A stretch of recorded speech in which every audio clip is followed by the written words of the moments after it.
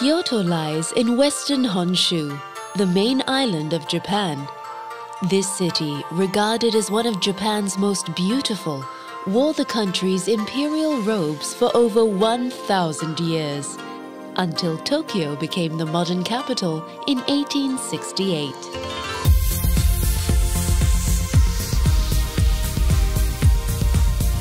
Emerging from ultra-modern Kyoto Station, you may wonder, where are the centuries of culture and tradition the city is famous for?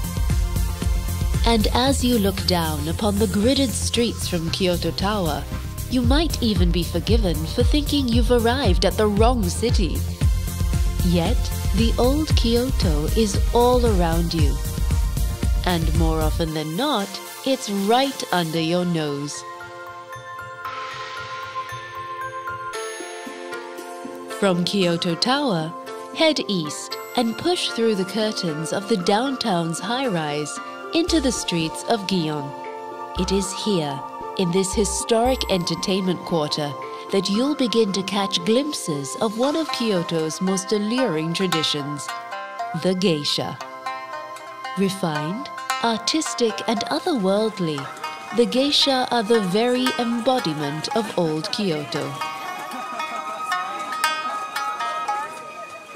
Venture further east into narrow alleyways like Ishibe Koji and feel the echoes of the past amid the rows of traditional Kyoto-style houses.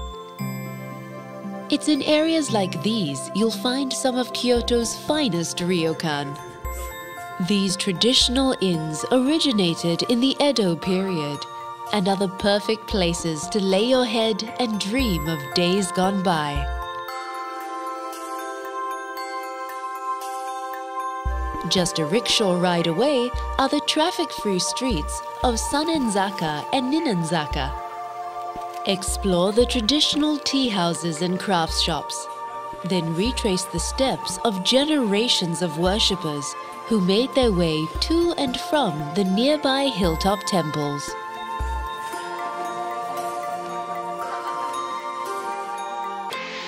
Kyoto is known as the city of 10,000 shrines, and it would take a lifetime to experience them all. Kyoto's residents place enormous importance in the seasons, and just like the seasons, every place of worship has its own colors, its own mood.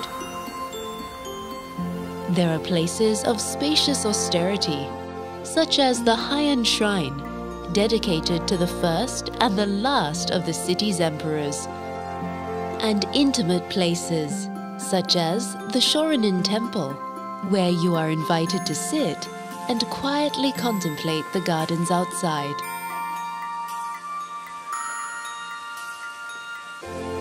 Visit temples dominated by stone, such as the Kiyomizo-dera, one of the most revered in Japan, and others crafted from ancient timbers, such as Tofukuji, loved for its covered bridges which span valleys filled with maple and spruce.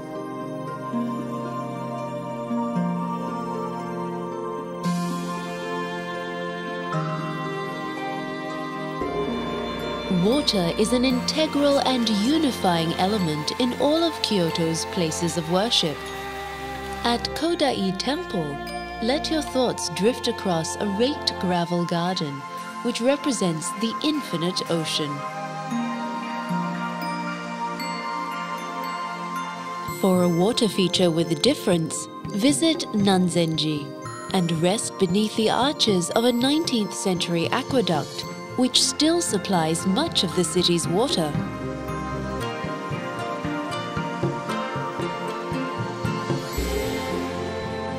But of all of Kyoto's temples, nothing quite compares to Fushimi Inari Taisha. Dedicated to the fox spirit Inari, this temple complex spans an entire mountainside. From the main shrine, climb the extraordinary 2.5-mile path lined with 10,000 torii gates.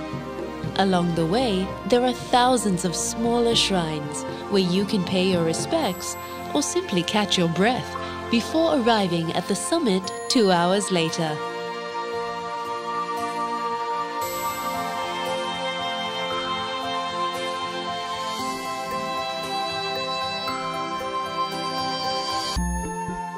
It's not just within the streets and temples where you'll find old Kyoto.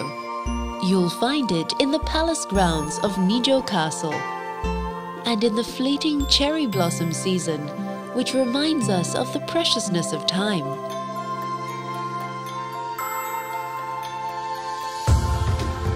It resides amid the whispering leaves and the ethereal light of the bamboo forest of Arashiyama, and in the zen-like calm of the city's resident monkeys. You'll find old Kyoto in the rising steam of communal dishes like shabu-shabu, in the gentle pad of the rickshaw puller's footsteps, and it can certainly be found as evening falls and the city lights up like a living lantern. Perhaps it's then, beneath the glow of the city's lights, you'll realize that there is no old Kyoto. Kyoto is timeless. It exists equally in the echoes of the past and in the ringtones of today. As the world rushes by on the river of time, Kyoto is but a series of perfect moments, each to be savored and enjoyed. Kyoto is Kyoto, here, now, and forever.